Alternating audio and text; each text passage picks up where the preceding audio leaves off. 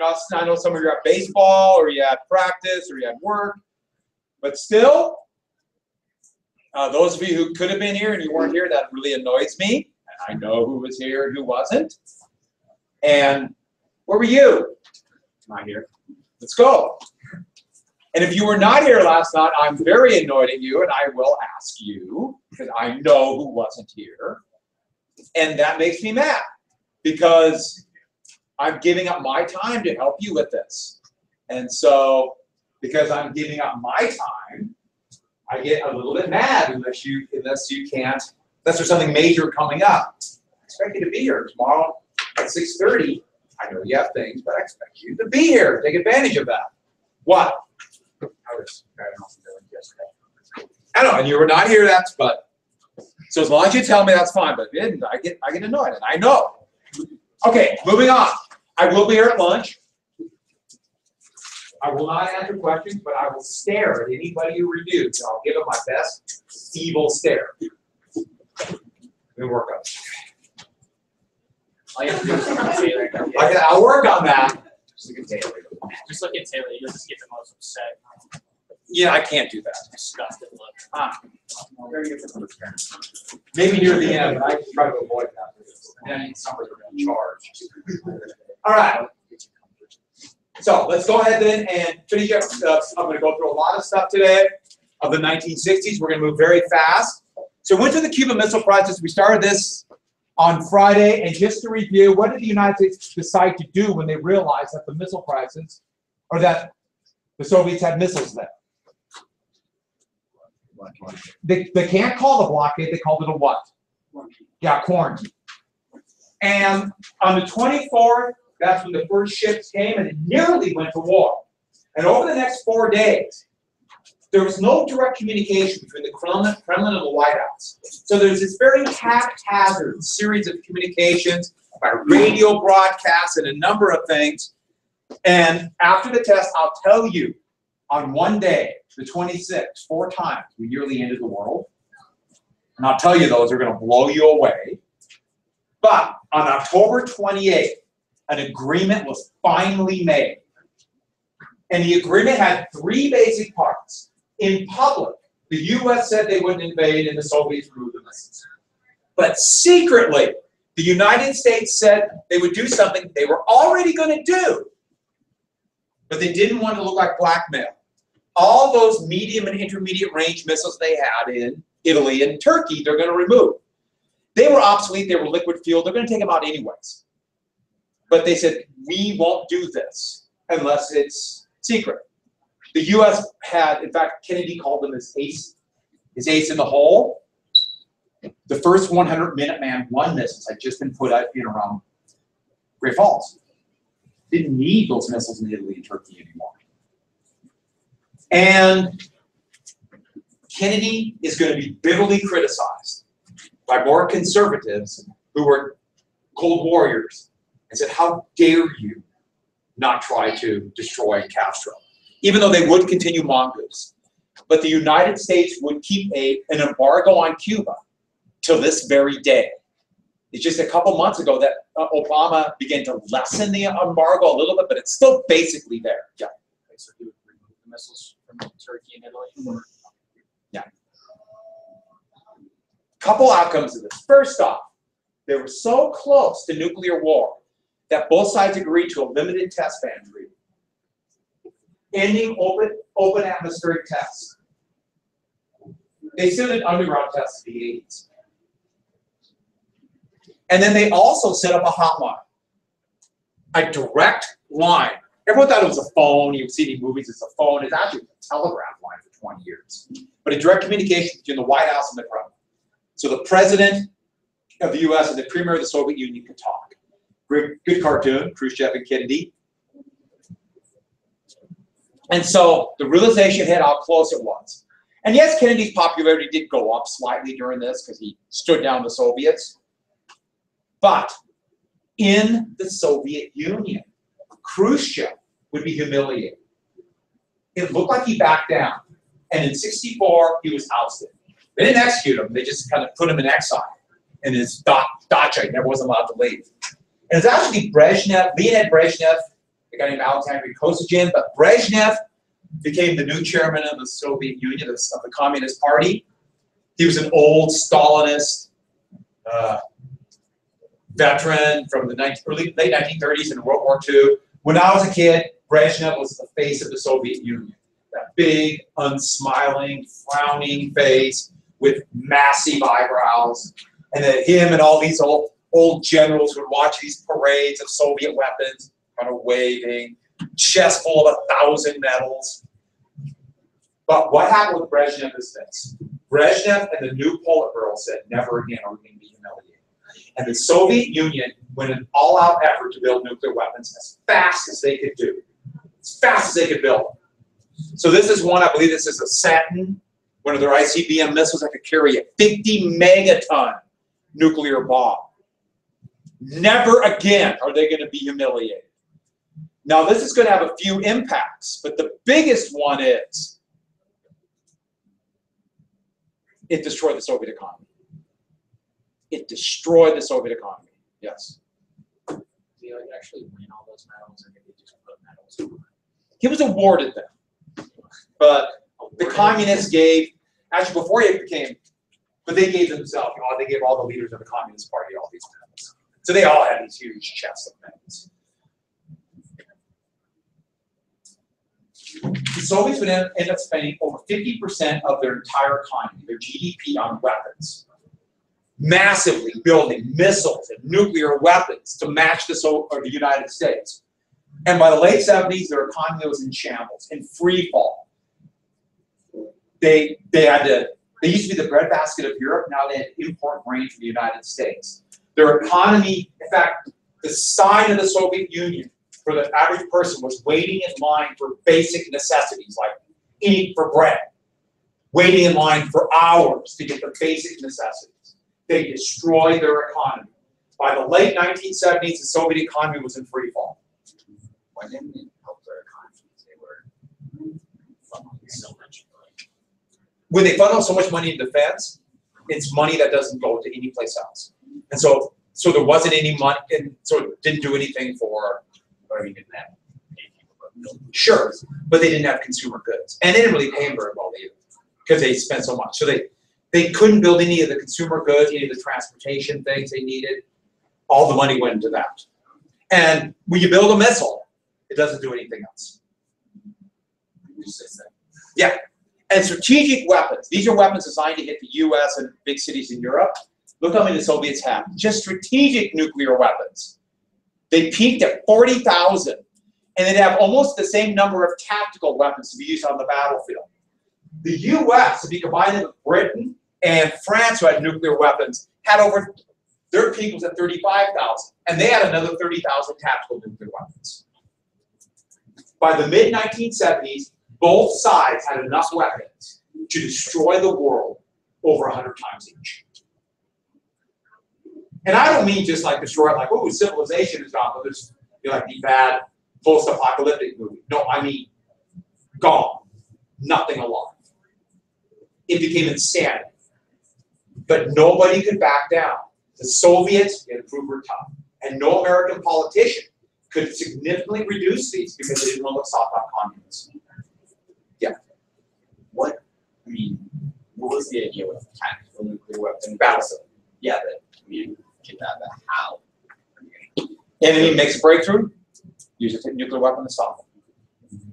Will that kill half your army too? Yeah. Oh, I know. I mean, it's insanity. And it's falling. Because think of all the money that's going to go into this. And one more thing. Write down MAD. That became basically the acronym for the policy of both sides. Mutually assured destruction. Mutually assured destruction. Both sides basically, their tactic was, we're not going to have a nuclear war because if one side starts it, the other side will fire and the world's gone. Nobody wins. A frightening world. In the late 1970s, a new group of conservatives will come in and they'll say, hey, we can win a nuclear war. Then it gets scary. So, while this is going on, the civil rights movement continued. And I mentioned this when I talked about, or when we watched The Rage Within. There was a civil rights bill passed in '57, but it did virtually nothing. The big thing was finally a bill was passed. And so there was a push to end Jim Crow. Martin Luther King's group was the Southern Christian Leadership Council, the SCLC, closely tied with the NAACP. And what they wanted to do was very active civil disobedience. Remember, this is a morality play to show good versus evil. And what they got is young, very brave volunteers, mostly black, but a lot of whites too, young men and women, would go into segregated restaurants and other establishments and sit there and demand to be served. And they would not leave till they're served. This is at a Woolworths in North Carolina, and this is one of the first ones. And that counter, where they show angry whites dumping their pop on them, or food, or ketchup and mustard on the protesters, that counter is at the Smithsonian Museum of American History in Washington, D.C. It is now preserved. The store's called Woolworths. Does anyone ever? Yeah. Couple people. And Woolworths used to be a big, they called them 5 and dime stores. Yeah. So is the counter like still like kind of dirty, or just like do they clean it? It's clean, yeah. But they just preserved it because the Woolworths stayed in business for years. So, and so when the Woolworths shut down, the company went broke essentially in the late '80s. Only a few left, so they got. But here they are being attacked, being yelled at, intimidated, and the point is morality play. Who stands for justice here? Here's a better way to look at it. If you're thinking about what you want the United States to be, what do you want the United States to be? Like these people or like these people? No, we're not all going to be perfect, but what do you want? They're going to force people to act. Kennedy has promised civil rights, but nothing has happened. Congress is doing nothing. They're going to make them act. Another one is called the Freedom Riders. And they're going to ride to the South challenging interstate bus segregation. Two big groups, CORE and SNCC. SNCC. Congress of Racial Equality, Student Nonviolent Coordinating Committee. They would soon become pretty violent, but that's another story. SNCC and CORE. Closely allied at first to the SCLC, but eventually both groups would think Martin Luther King's not moving fast enough. And they would eventually break away. What they thought they would do was ride through the South, go on integrated buses, and go to bus depots that were segregated, and both black and white going together. And they are risking life and limb because they know they're going to be attacked, and the police and the state police are either going to watch and do nothing or even join in. And the area where there's going to be the most, a little bit in South Carolina, Jackson, Mississippi, they're all going to be arrested and held for a while. But in Birmingham and Montgomery, they're going to be attacked the most brutally. Here they are right before they got to Birmingham. And when they got to Birmingham, the state police stopped them, and then a couple of the buses were firebombed. There's one of the buses. And when they came out, they attempted to arrest them for causing a riot. And in the process, the police beat the hell out of them. Firebombs. Basically a Molotov cocktail, gasoline bomb. And pulling a broken tooth out, they just beat the heck out of him. This is a man by the name of John Lewis. He was one of the leaders of CORE, and he would be beaten a number of times, barely make it out of his life. Do you see his right jaw? You notice how it's kind of sunk in? It was shattered with a nightstick. He has a shattered jaw right there. He still talks a little bit funny. He's now in his 70s. He just can't enunciate as clearly. But he still is a leader. He is a member of the U.S. Congress from Georgia today. Still in Congress. An amazing man. He still has this awful kind of dented scar from this. And the point is, once again, what side do you want to be on? What side? But here's the thing. The new frontier failed. Civil rights was failing. Things were not passing. By the summer of '63, Kennedy's approval rate was plummeting. He was, personally, he was very popular. But his job approval rating was very low. because more than anything else, the frustration over his failures, especially civil rights. Either he was not getting a pass, or people who were more racist were saying, you're allowing these people to protest. They should be happy with what they got. And so, this would trigger a major, it was going to be a rally to commemorate the 100th anniversary of the Emancipation Proclamation, the March on Washington for Jobs and Freedom. It's going to be a combination of the SCLC and CORE, NAACP, and then the money came from labor unions, especially the United Auto Workers. That's where the money came for this. And this was going to be a March on Washington, yes, 1963. And Kennedy did not want it. Kennedy begged everybody involved, the head of the UAW, Walter Reuther, he begged him not to do it. He begged Martin Luther King not to do it. But King made it clear, no, we have to do this. And think about it, this is a time before the internet. Half the people there didn't have phones, and still 100,000 people came to the mall, Washington, D.C. And there were 13 major speeches. Martin Luther King gave the most famous one, where in it he made it very clear. We need more than just civil rights. King also made it clear in this speech, and get this down somewhere, economic equality. We need more than just laws. We need jobs. The poverty rate amongst blacks was 50%.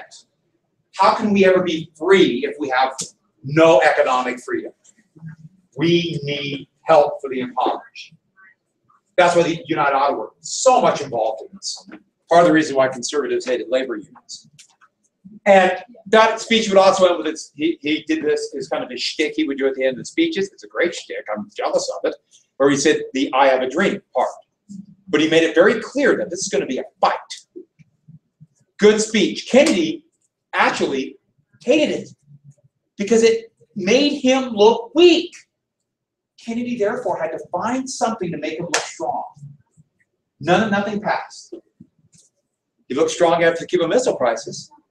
What made him look strong? South Vietnam. Kennedy inherited Eisenhower's help for the South Vietnam, and Kennedy escalated it. Kennedy would send thousands more advisors. There were less than 1,000 advisors. Those are U.S. military personnel training South Vietnam. When Kennedy was assassinated, there were nearly 18,000. There were hundreds of American casualties by then. Americans were actually involved in missions, either flying helicopters carrying South Vietnamese troops, or sometimes even bombing. And in secret, U.S. Navy ships were off the coast of Vietnam shelling. So the United States was involved. That is an American Green Beret Special Forces member as an advisor. Kennedy increased it for these reasons. Oh, the domino theory. We don't know if Kennedy really believed the domino theory, but everybody talked about it. But then Berlin. Kennedy was worried that if he wasn't strong in South Vietnam, he would look weak in Berlin, and the NATO might fall apart. He also believed he'll never get any of the civil rights bill or any other new frontier bill passed if they come up to him and say, you lost South Vietnam. But then he wanted to be reelected. And he knew that if he had Vietnam all the time, he wouldn't be reelected. There's a myth going around that started almost immediately after the U.S. got involved full scale in 1965 in South Vietnam, that Kennedy would not have got the United States into this. Maybe, and we don't know, he was assassinated. But there's absolutely no evidence. It's hard to even imagine. The last speech Kennedy gave, the biggest things he bragged about were increased defense spending, South Vietnam. The government's still there. The last speech he was going to give was mainly about South Vietnam is holding. We're winning against communism. It would have been a big retreat to get out of Vietnam. That is the president. You remember him? Nguyen Sam. I was taking a walk the other day. I was walking. I know, exciting, huh? Where in Helena? Huh? Where in Helena? The town. And I saw, that's a South Vietnamese flag, and I saw a South Vietnamese flag bumper sticker on the car. I've seen a couple of those for people who are veterans of the Vietnam War, but it was just the flag and nothing else. Just the flag bumper sticker. Whoa. And I walked past, and then I thought, why didn't I take a picture of that? Why would you? Huh? Why would you? I thought because I've never seen a flag like that, a bumper sticker like that. Talk about, the legacy of the war and get special topics especially, but I didn't. That's what we call a good story that has not really been. So, Zambia's government was very corrupt. Very, very corrupt. He was Catholic and the Buddhist majority hated him. Almost all the leading government posts and government posts went to family members. The government was a kleptocracy. A kleptocracy means a government that does what? Kleptocracy? Yeah, they make money by stealing from the people. There's a lot of kleptocracies in this world. Anybody know the biggest kleptocracy? China. North Korea, you can almost say it is, but there's something else that's even more sinister. Russia's a kleptocracy. A complete, total kleptocracy. Now, I'm saying that Putin is probably listening. He's always listening. And the thing was, by the summer of '63, even though Kennedy's saying we're winning, they're losing. It really was a talk in the White House. When's the South Vietnamese government just going to collapse? We're pumping millions of dollars in, all these advisors, Americans are dying, and we're going to lose. How can we keep this thing going to the election? And that is when the South Vietnamese army, a couple of the generals came up and said, he's destroying the country. Oh, almost forgot one other thing. There were these street protests that began in the summer of '63. And they would always focus on a dramatic conclusion. And these would become some of the most famous pictures of the Vietnam War. Buddhist monks lighting themselves on fire in protest to the Zen regime. And these are people who are anti-communist. And let's put it this way. If you have Buddhist monks burning themselves alive in the streets of Saigon, the capital of South Vietnam, that doesn't look like victory. That looks like defeat. And if you ask people who were alive during the 1960s, what images do you remember of the Vietnam War? That's one of them. Kennedy looks back, and all of a sudden these generals go to the CIA and the US ambassador in Vietnam and say, we want to get rid of Zim. And they say, do it. And so in October of 1963, there's a coup against Zim. Zim is killed, though, which actually really shook Kennedy up. Because Kennedy had a pipe dream, once he signed off on this, that the South Vietnamese army's not going to kill him. Of course they're going to kill him. When they captured him, they beat him senseless and then executed him and most of his family members. There's no doubt they're going to kill him. Now, you don't need to write down this name. That is Nawat Min. I would call them big men. But what happened after Zim was killed would be military dictatorships. That's what we got to get. Military dictatorship after military dictatorship after military dictatorship. There were like 3 coups in a year. Military dictatorship. And the problem was now, once the U.S. signed up on the killing of Zim, the United States now is committed to dictatorships. U.S. has no choice. We must support these awful dictatorships. And every one of those dictatorships, the U.S. would say, they are the equivalent of what man? George Washington. And democracy is on the march in South Vietnam. No. We're stuck with them. Because if we turn around and say, we don't support him, what's going to happen to the South Vietnamese government? It'll collapse, and the National Liberation Front will win. And the president will be blamed for losing South Vietnam. Now, you just asked a logical question. Why should we support these dictators that nobody likes? Because Kennedy wanted to get reelected. Here's what we got to get. Domestic politics. Domestic politics said we got to support it. So, Taylor brought up a very logical point. unpopular military dictators will never last. It's doomed. It's doomed. But because of domestic politics, nobody wanted to. Nobody wanted to. Civil rights going on. All these other programs. Thing is, we don't know what Kennedy would have done. Why? A month after Zem died. Some people thought it's connected, but almost certainly it wasn't. Lee Harvey Oswald in Dallas, Texas, assassinated John Kennedy. November 22nd, 1963. Kennedy's assassinated.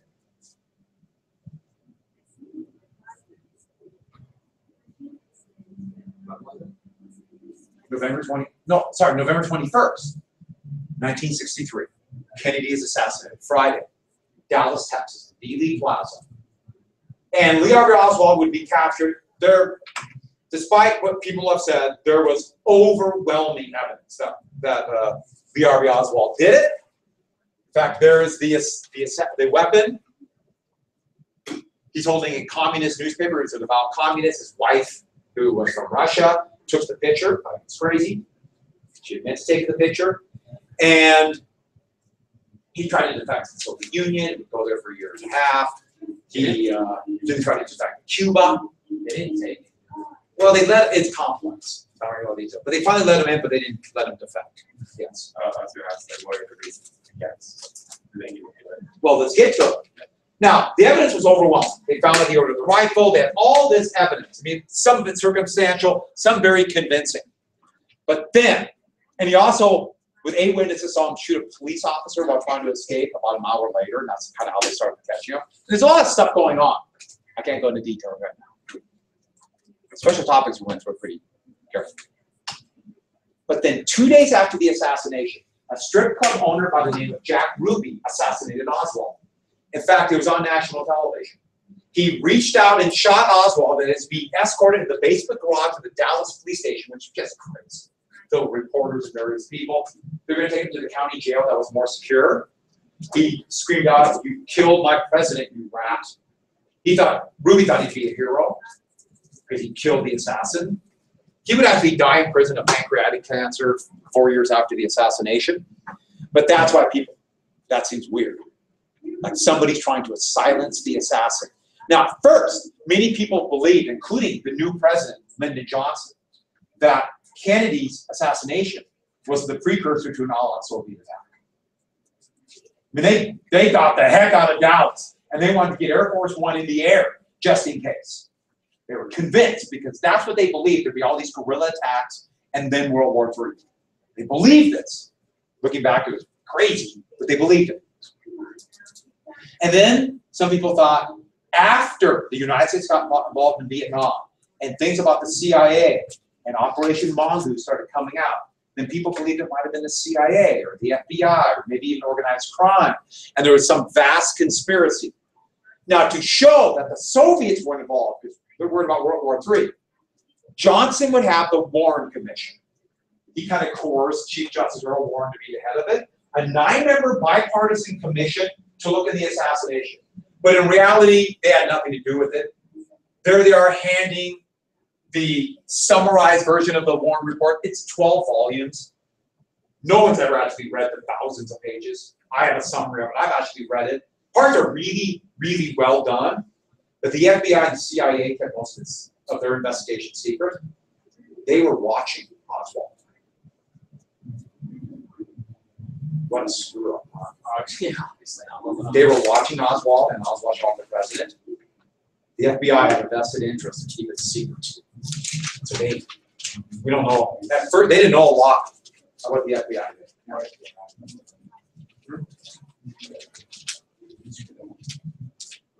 The FBI. Yeah, like,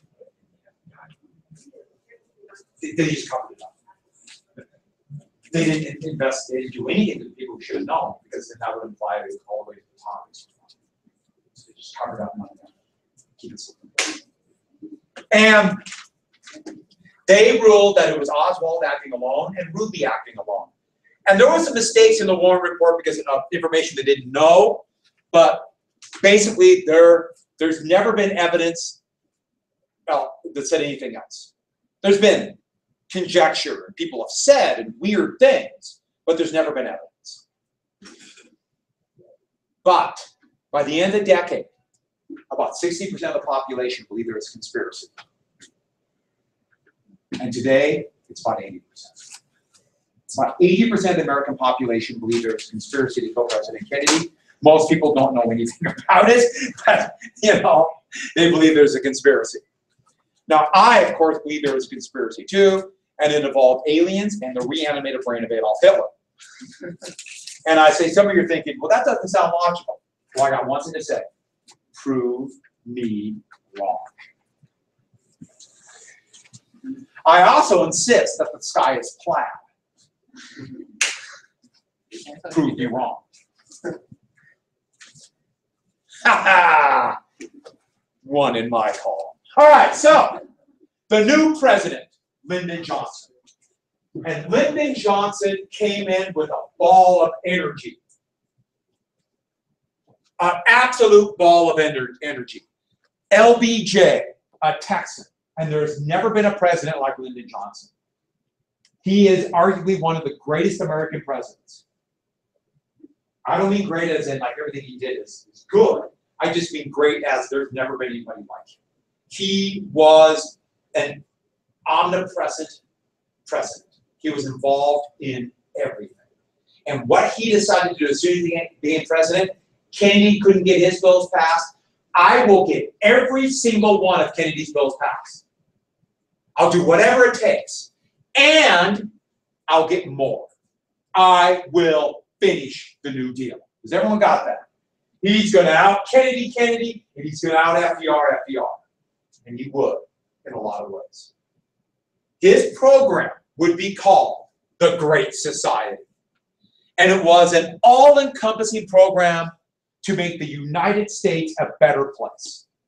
He announced it at the commencement address at the University of Michigan in May of 1964. And this was his baby. Everything was Great Society. He got 1,500 laws passed in the Great Society. We're talking law after law after law. Nobody got more laws passed than Lyndon Johnson. His first couple years, it was awesome. I mean, just like, no one's ever been like this. He knew how to get things done. I'm not saying the laws were good. What Johnson figured is this. I have a limited amount of time. I'm going to get everything passed. And if there's problems with it, I'll go back later and fix it. Now that sounds good, but what if you don't get that opportunity? What if you screwed up by, let's say, getting involved in the land war nation? Here's the deal, though. How is Johnson ever going to get these bills passed if you have Vietnam? We're losing in Vietnam. Vietnam is falling. Now, that's what you have to get. How is he going to get it passed?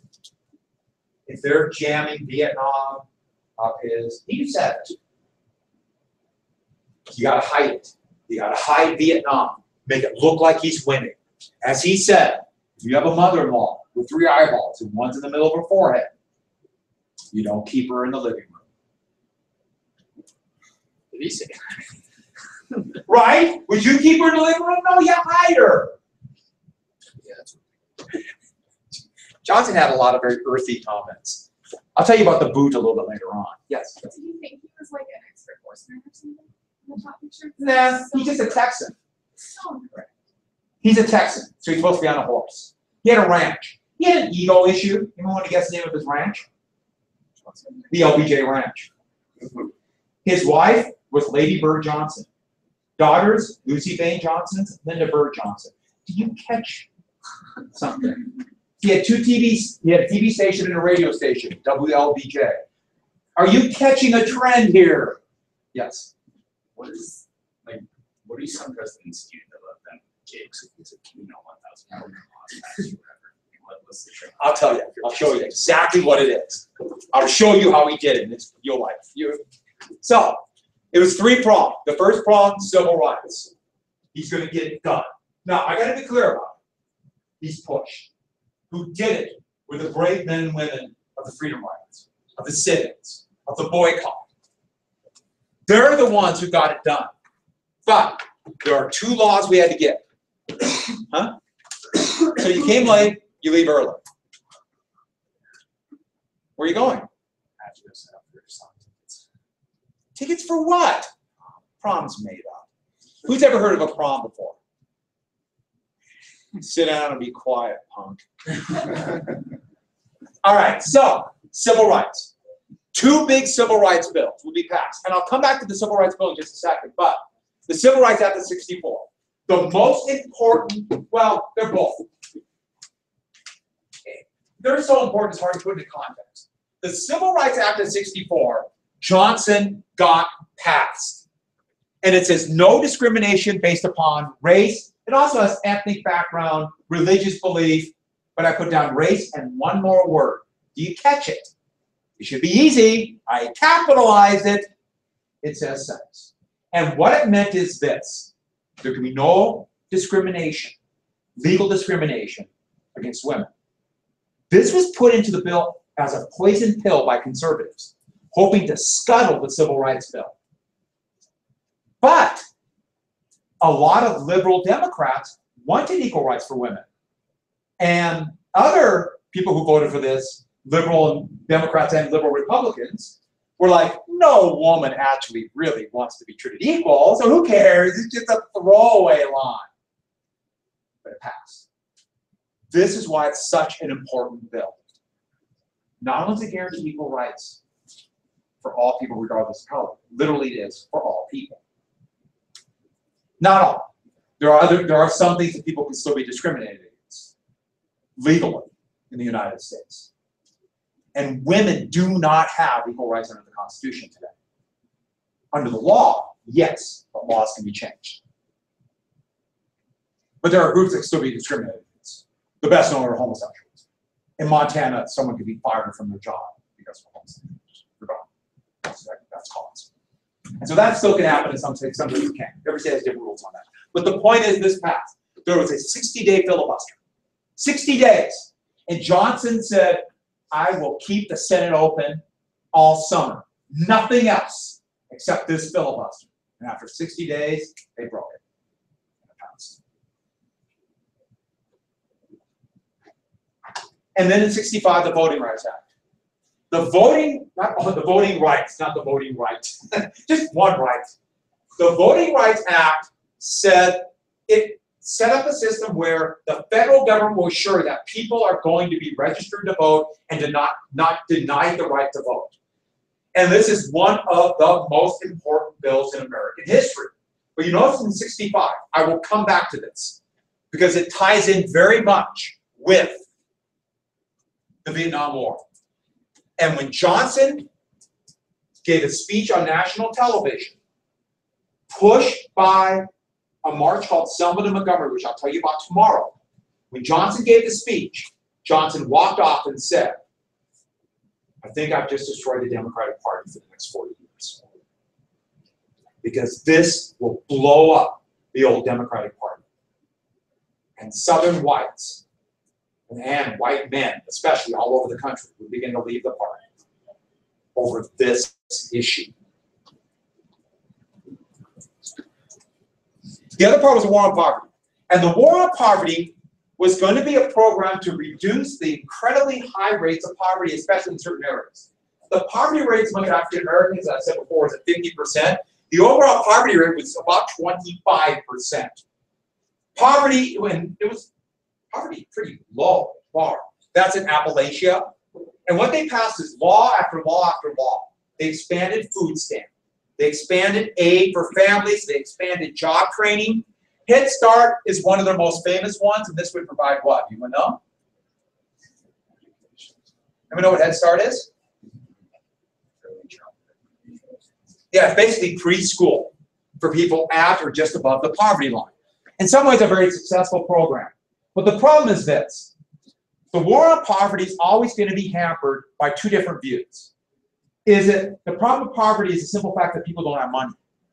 The very logical economic fact. People are poor because they don't have money. And they act weird and do irrational things because they don't have money. Or are they poor because of some social failing? Which is it? Oh, by the way, if they're poor because of something wrong with them, what do we call that? Philosophy. Is it social Darwinism or is it an economic problem? Which is it?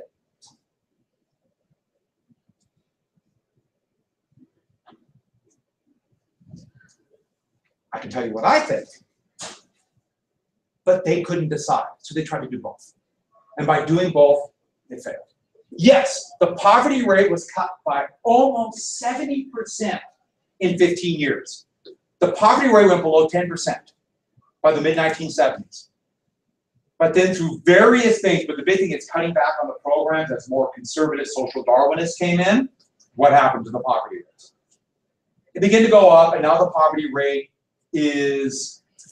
about 17.5% in the United States, which is the highest it's been since the 60s. But you know what the poverty rate of minors, of people below 18 is? It's nearly 30%. The highest in the industrialized world. Okay, that's my big pet peeve. Everyone talks about ways to improve schools. We have this stuff like Common Core, which is wonderful. I'm talking to my camera. Okay, I don't like it. But what's the big issue? They can go into a school. All you need is a zip code of a school, and they can pretty much tell you their test scores. Why? Poor zip codes, low. Higher the wealth in the area, higher the test scores. It's actually remarkable. It's accurate to within about 98%. So what do? The teachers in jail. And I'm with you. I'm all for jailing teachers. Who's with me? Jail them all.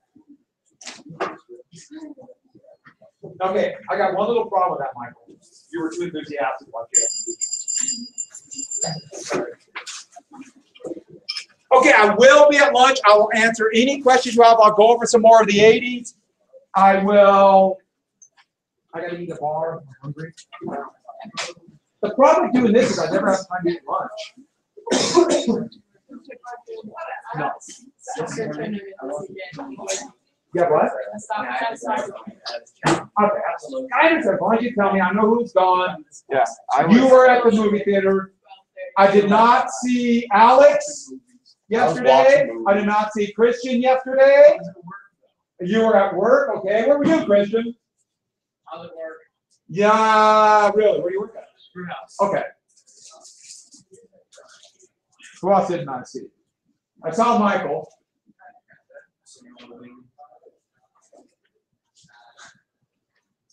It's a mint bar that I think. It's a crisp with 15 grams of protein. Have you had these? They're actually good. Normally things with high protein taste like cardboard. This tastes like relatively tasty cardboard. A little chilly in here. No one agrees.